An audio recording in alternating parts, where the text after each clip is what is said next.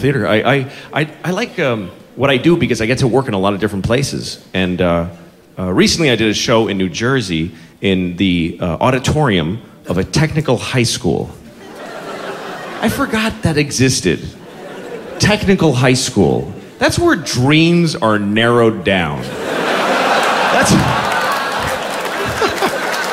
Because we tell our children, you can do anything you want. Their whole lives. You could do anything. But at this place, we take kids like they're 15, they're young, and we tell them, you can do 8 things. We got it down to 8 for you. And I'm not saying these people are stupid, because I'm stupid. I really am stupid, and it bothers me. Like, I wish I was more stupid. Because then it wouldn't, just all my thoughts would just be like,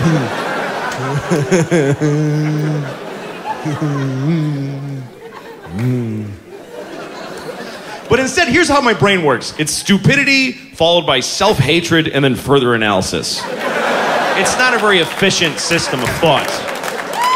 I have these dumb thoughts, duh, and then I go, what the fuck is wrong with you? And then I figure it out. But the impulse is always stupid. Like, I saw this guy in New York one day and he's walking his dog, and this is what I saw. The guy's got a coffee and a dog on a leash and a phone. He's on the phone. So he's got his phone like this, and the dog's leash is going from the phone hand to the dog. And I look at this and I go, oh, he's got like a dog phone.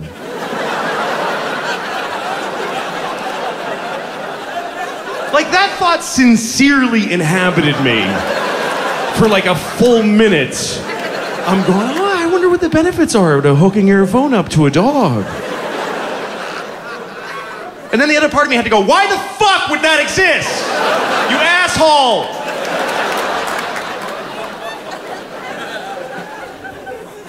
I had a string of dumb thoughts the other day. I don't remember what town I was in. I was on the road. I was just standing in front of my hotel. It was 5 o'clock in the afternoon. That's usually what I'm doing at 5 o'clock in the afternoon. Just standing in front of my hotel. Because I've been inside all day. Just with a jacking off in the ice cream. It's just horrible. It's like a horrible thing. All day, just depths of fucking hell. Just, I wake up, I get like chicken wings. Shit nobody eats at 10 a.m. Like really hot wings, and I eat them all. And then I'm like, ugh. So I get ice cream to cool it off, you know, like, and then I feel worse, so I jack off and pass out. I turn off my phone in case my kids call. I can't fucking face anybody. I wake up covered with 3 kinds of shame glaze just covering my body.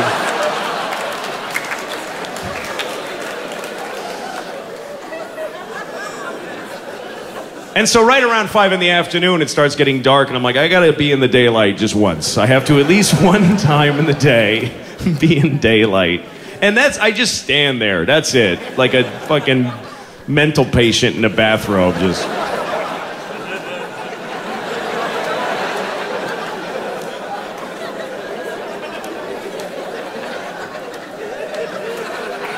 Cigarette burns on the robe and shit. Some girl telling me she got married, I'm not listening. Daddy, this is my husband.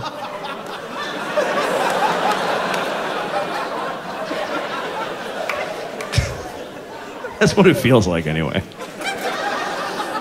And I start looking at people, and they're all crispy clothed and rosy cheeked and full of purpose. And they're making me feel worse. And I'm about to go back in the hotel and jack off another time. And then I look across the street and I see this couple, and they were just striking. They were a beautiful couple. It was a beautiful woman with a beautiful man. I'll say he's beautiful. I got no problem. I'll suck his dick too. I don't need your permission. I don't care. I'm gonna walk right over there and suck his dick. I mean, I never did that, but I'm 41. Maybe I'll do the second half gay. I don't know.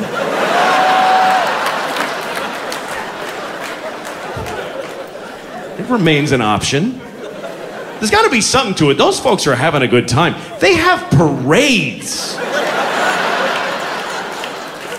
There's no parades for how I get laid. They have parades. marching down the street to celebrate that they blow each other and fuck each other in the ass and smush their vaginas together or whatever that one is. Whatever wonderful thing those folks are doing, it's none of my business.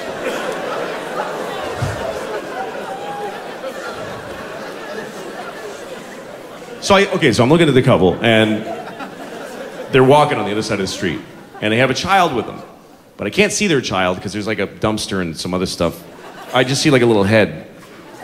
And I'm waiting. I'm curious what their kid looks like because they're so beautiful. Maybe I want to fuck their kid. I don't know.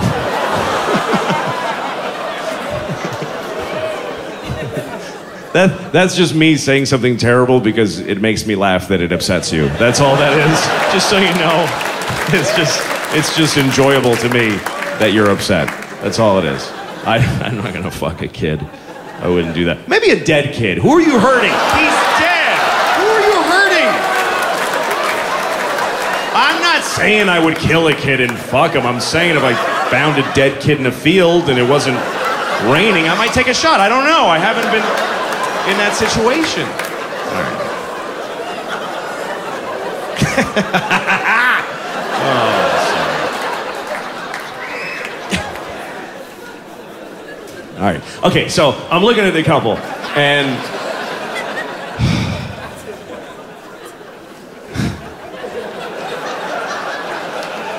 they got a kid with them, and I'm curious what their kid looks like. And they come around the corner, and this is a true story. It wasn't a kid. It was a little old Chinese woman walking next to them.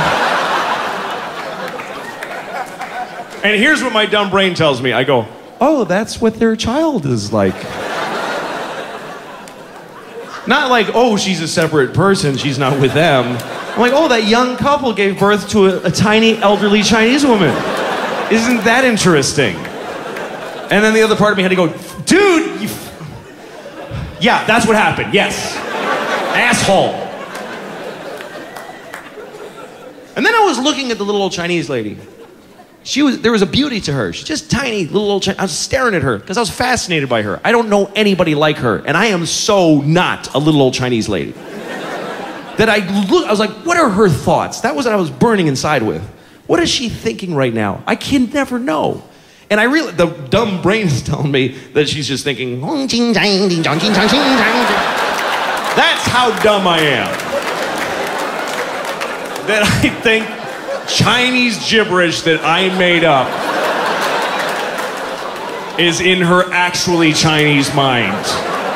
That's all just me, Chinese. Of